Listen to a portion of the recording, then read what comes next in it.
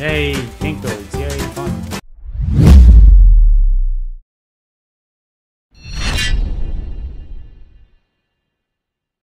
What's going on, everybody? Today I'm going to bring you a quick video with an update to my Whiskers Stamina Nightblade Ganker build for the Deadlands DLC. There's been a couple of changes that I've made since moving to the live server. I've swapped out one of the gear sets, as well as just made a couple of tweaks here and there to make the build as strong as possible.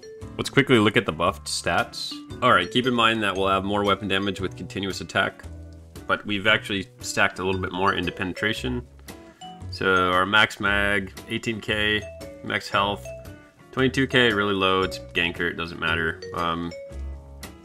Max stam, 28k. Our recoveries, magic recoveries, 1k, and our stam recovery is actually at 1500, which is not too bad. Our weapon damage is at 6000. With continuous attack, we'll have like 6300, so that's pretty good. Our weapon critical, 40%, and then our physical penetration should be about 20k with the surprise attack. All right, let's quickly take a look at the gear changes. We've added a mythic. We needed Wild Hunt, we needed the speed. I was just struggling. I felt like I was stuck in the mud all the time, so we added Wild Hunt to the build. This is Swift. I've got a stamina recovery enchantment on this. You can go, if you don't need the extra stam recovery, you can go infused weapon damage for even more damage.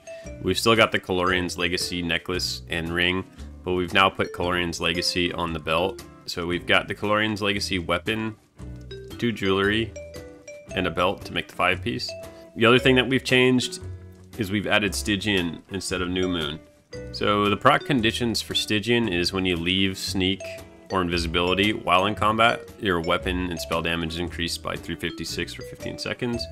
So originally I had thought that, well, you need to be in combat because that's what it says, but you actually don't. So if you're not in combat and you come up behind somebody with Stygian on and you hit them with a heavy attack in cap, it counts as being in combat, so it actually procs the Stygian.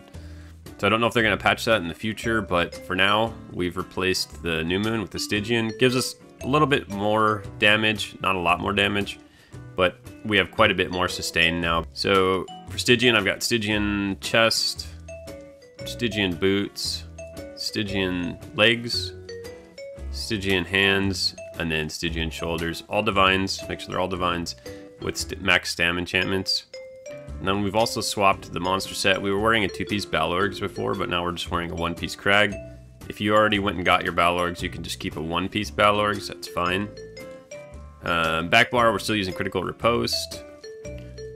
No changes there. For the enchantment on the weapon, we're using a shock damage glyph.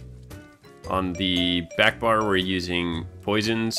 I also have a weapon damage enchant here in case the poisons run out, but I prefer poisons because it helps us knock people off mounts or whatever. If they're trying to run away, we can just hit them with a double dot poison and knock them off their mount. All right, for the skills, nothing's really changed for the skills. We're using surprise attack, executioner, rally, camouflage hunter, relentless focus, and then our primary ultimate is in cap strike.